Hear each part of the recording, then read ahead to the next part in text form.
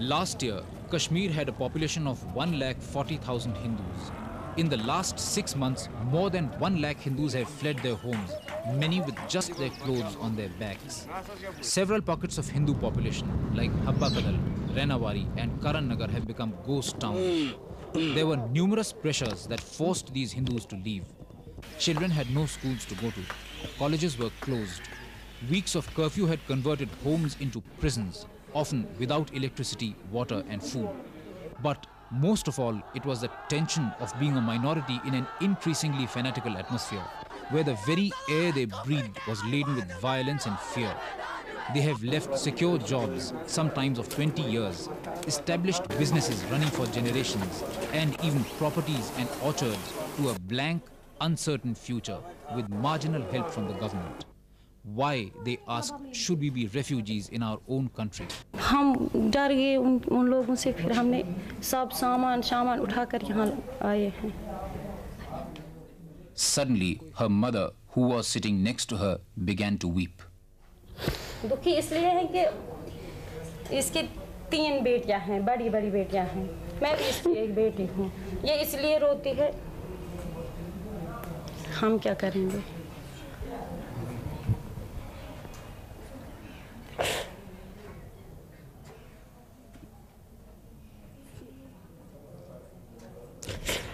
Less than 3 years ago, these people led normal, average lives in Kashmir. In the last 6 months, that normal world is now sadly part of their good old days nostalgia. तुम्हें लगता है कि वापस जाओगी तुम कभी वहाँ पे? हाँ. मन करता है वापस जाने का? हाँ. क्या कहते हैं मम्मी पापा, क्या कहते हैं कि वापस जा पाओगी वहाँ पे? नहीं. क्या कहते हैं, कभी नहीं जाएंगे वहाँ? ना. तो फिर क्या कहते हैं, कहाँ रहेंगे? यही. तो यहाँ क्या करेंगे? पता नहीं. Large-scale migration began when the release of Rubia in exchange for 5 militants led to mass hysteria in most parts of the valley. The next phase came in the 3rd week of January when huge processions were taken out in the valley, processions in which many Hindus were forced to march in front. हम मजबूर थे, हमारे हाथ बंधे हुए थे, उनके नारे थे कि अगर आप भी निकलेंगे हम आपको मारेंगे. ये उनके क्या नारे लगाए आपने? पाकिस्तान जिंदाबाद, यहाँ क्या चलेगा, निज़ाम Mustafa. Hopelessly outnumbered, most of the 1,40,000 Hindus in the valley of a population of more than 30 lakh Muslims panicked and fled. More than 90,000 of them sought refuge in Jammu, Udhampur, Nagrota and Kathua. Another 6,000 moved to Delhi. More than 2,006 reached Amritsar and other parts of Punjab. Yet another couple of thousand scattered in various other directions. The government has so far made only marginal arrangements for their rations. A large majority of them have not found accommodation in the limited number of camps set up by the government. मुझे पहले भी threatening आ रही. अब आप वापस जाएंगे कभी? नहीं, मैं नहीं जा सकता. तो क्या करेंगे आगे? क्योंकि यहाँ अगर वहाँ से वो ऑफिसर ही है, उससे बेहतर है यहाँ गली कोचों में भीख मांगना और अपने हाल को पालना. आज़ादी से रहना, बगैर किसी थ्रेट के यहाँ पर अपने बच्चों के साथ रहना. सारा परिवार आ गया? सारा परिवार. कोई वहाँ नहीं बचा? नहीं महाराज, नहीं, उधर कोई नहीं. क्यों चले आए आप लोग? जब वहाँ पर ऐसे सब लोग आ गए तो हम भी आ गए. क्या कहेंगे उधर? The migrants have had to leave behind everything. Their bank accounts and valuables kept in lockers are practically frozen. There are hectic distress sales of ornaments by the women in order to subsist. In Jammu, land prices and house rents have shot up all of a sudden. जब हम अपना सामान लेकर आने लगे तो वो बोलते हैं इधर की कमाई इधर ही रहेगी, तुम खाली आ जाओ. हम खाली 3 कपड़े में आए वापस. मतलब प्रॉपर्टी सेल नहीं कर पा रहे हैं लोग? नहीं हो सकता है. क्यों, ऐसा क्या? उन्होंने वो किया है ऐसा प्रोग्राम कि हम किसी हिंदू की प्रॉपर्टी नहीं खरीदेंगे. इसका क्या मतलब हुआ? ये कि मतलब मुफ्त में मिलेगी. People who are doing well now find themselves looking for employment. We met a school teacher from Shopian who has started learning how to sew in order to earn a living. अगर हमें कोई सिलाई का काम मिल जाए तो हम कर लेंगे, कोई कढ़ाई या सिलाई या टाइप शर्ट हैंड तो आता नहीं, टाइप तो आता है. तो मैं वो अगर किसी जगह हमें वो जॉब मिल जाए तो मैं कर लूँगी. तो अब पढ़ाई तो आपकी रुक गई होगी? हाँ. अब क्या होगा? अब पता नहीं आगे क्या करेंगे. अब क्या कहते हैं पिताजी? पिताजी तो कहते हैं अब ऐसे ही बैठना है. Kashmiris in the valley have now begun to feel the economic pinch. In contrast with the prolonged bunds witnessed earlier, there is now an urge to open shops even in the brief periods of relaxation of curfew. हम देखेंगे कश्मीर को हम छोड़ेंगे नहीं। क्यों छोड़ेंगे कश्मीर को? वो हमारा खून है, हमारी मातृभूमि है। क्यों छोड़ेंगे? जो वहाँ पर पाकिस्तान मांगे हम उसको उठा के पाकिस्तान में फेंक देंगे, मगर पाकिस्तान वहाँ पर बनने नहीं देंगे।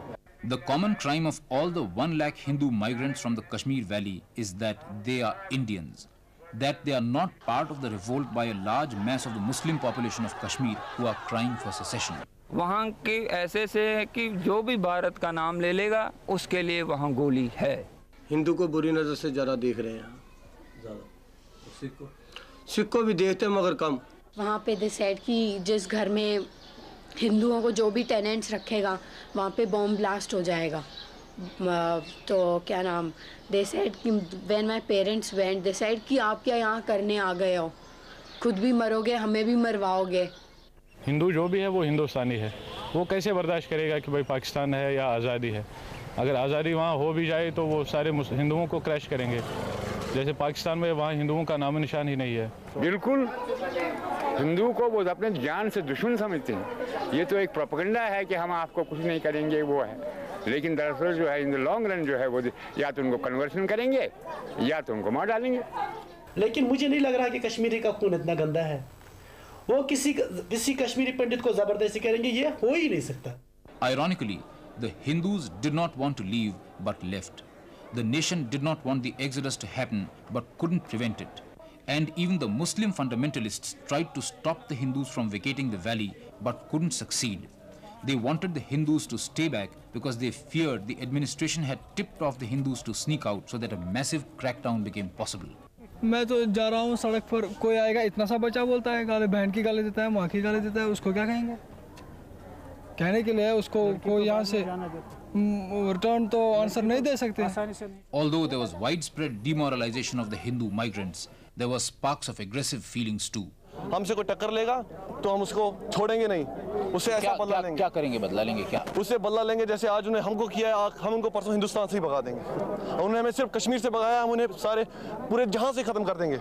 It is true that Kashmiri Pandit girls have been special targets of verbal harassment in the valley, although stories of their frequent molestation are highly exaggerated. मुसलमानों का हिंदू लड़कियों की तरफ कैसा सलूक था? अच्छे सलूक। कोई बुरा सलूक नहीं किया? नहीं। कोई बात उन्होंने कही हो जो बुरी लगी हो? नहीं। कुछ बुजुर्ग ये कहते हैं कि लड़कियों के साथ बुरा सलूक करते हैं और ये कहते हैं कि हम लड़कियों को रख लेंगे यहाँ पे और पंडित लोग चले जाओ, लड़कियाँ छोड़ जाओ, अपनी हम पाकिस्तान बनाएंगे। नहीं। ऐसा नहीं है? नहीं। ये लोग झूठ बोल रहे हैं? हाँ। अभी तक ऐसा कोई बुरा सलूक नहीं हुआ, तो यानी वो लोग झूठ बोल रहे हैं? नहीं, कोई बात सच होगी, कोई बात झूठ होगी। There are reports that mullahs from other parts of the country have gone and taken positions in mosques in the valley. Islamic fundamentalism has registered a higher pitch.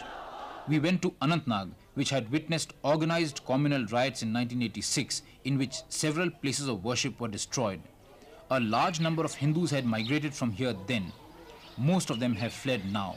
We talked to a Hindu surrounded by his Muslim neighbors. अगर खाली freedom होता, भाईचारा होता तो तब तो हम कहते कि ठीक है, लेकिन थोड़ा हम उससे डरते हैं कहीं अगर इस्लामिक रूल हो जाए तो हमें रिलीजियस फ्रीडम मिल जाएगी नहीं।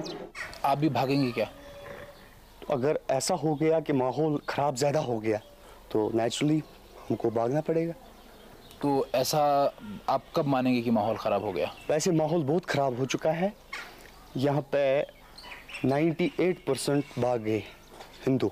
It was in Shopian, a small town where 2 days after the release of Rubia Sayyid, a mob affected by mass hysteria had burned down a place of worship, attacked the Hindus and destroyed their properties. मंदिर को क्यों जलाया ये भी मैं आपको बताऊं, ये एक कोइंसिडेंस है कि मंदिर की इमारत में ही इंटेलिजेंस ब्यूरो के आदमी रहते थे, तो एक्चुअली निशाना उनका वो था। तो जो आग कहीं पे लगती है, जो कुछ भी आसपास हो सब लपेट में आ ही जाता है।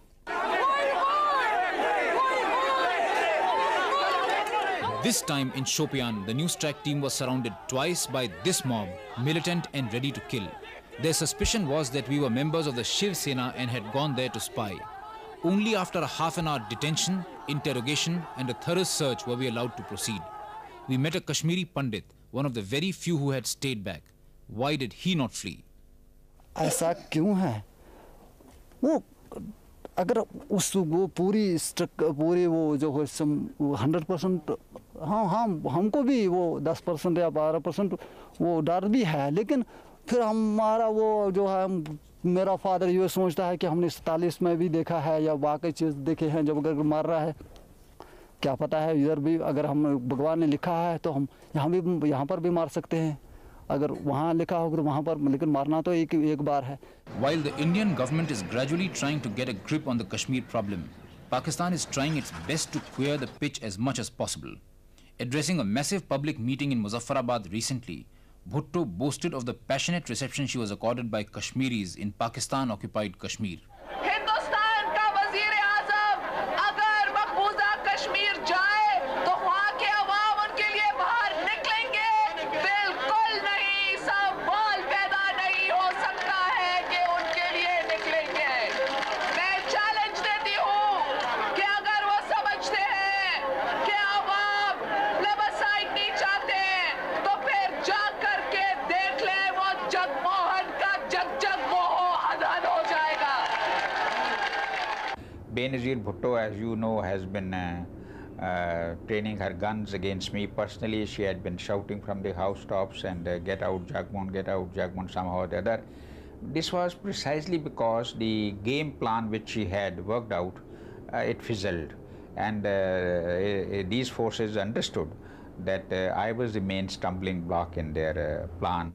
Acutely aware of India's overwhelming military superiority over Pakistan, Bhutto has missed no opportunity to add fuel to the fire. अगर वियतनाम के अंदर एक छोटा सा मुल्क बड़े सुपर पावर के साथ मुकाबला कर सकता था, और अगर चाइना के अंदर लॉन्ग मार्च के बाद चाइना के अवाम आज़ादी हासिल कर सकते थे, अगर अफगानिस्तान के अंदर अफगानिस्तान के अवाम एक सुपर पावर का मुकाबला कर सकते हैं, तो आप कोई सुपर वुपर पावर नहीं है कि कश्मीर के अवाम के साथ मुकाबला करके अपना हक लाने. Bhutto's haranguing tirades and wild promises on Pakistan television, also seen on the Indian side, have done enough to whip up mass hysteria. Kashmir के बहादुर अवाम मौत से नहीं डरते हैं क्योंकि वो मुसलमान हैं. कश्मीरियों के रगों में मुजाहिद और गाजियों का खून है. कश्मीर के अवाम के रगों में मुजाहिदों का खून है, क्योंकि कश्मीर के अवाम वारिस हैं रसूल पाक सल्लल्लाहु अलैहि वसल्लम के वारिस हैं. वो वारिस हैं तो हजरत अली और हजरत उमर के वारिस हैं, और कश्मीर के बहादुर खवातीन वारिस हैं तो बीबी खदीजा, बीबी आयशा और बीबी फातिमा के वारिस हैं. वो लड़ना भी जानते हैं और वो जीना भी जानते हैं, और अगर वो जिएंगे तो वो इज्जत के साथ जिएंगे, अपने हक को लेकर जिएंगे. As the death toll rose in the province of Sindh, Bhutto exposed her own weakness by calling the Pakistani army to crush the agitation in Sindh. Pakistan का रोल हमारे लिए ठीक नहीं है. कैसे? वो हमेशा चाहता कश्मीरी को जलील करना. वो नहीं चाहता कश्मीरियों को इज्जत मिलना चाहिए. नहीं, वो अपने घर नहीं संभालते. देखो कितने 100 आदमी मर रहे हैं वहाँ कोई हिंदू मुस्लिम लड़ाई नहीं है.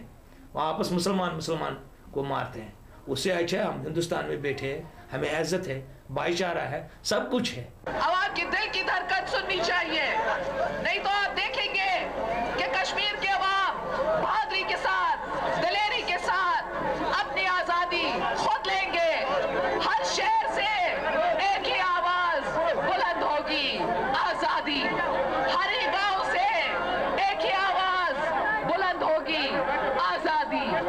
हर ही मस्जिद से एक ही आवाज बुलंद होगी, आज़ादी. हर स्कूल से एक ही आवाज बुलंद होगी, आज़ादी. बच्चा बच्चा कहेगा आज़ादी, आज़ादी, आज़ादी. What is at stake in Kashmir now is not just the fate of 30 lakh people of the valley, but the future of secularism in India.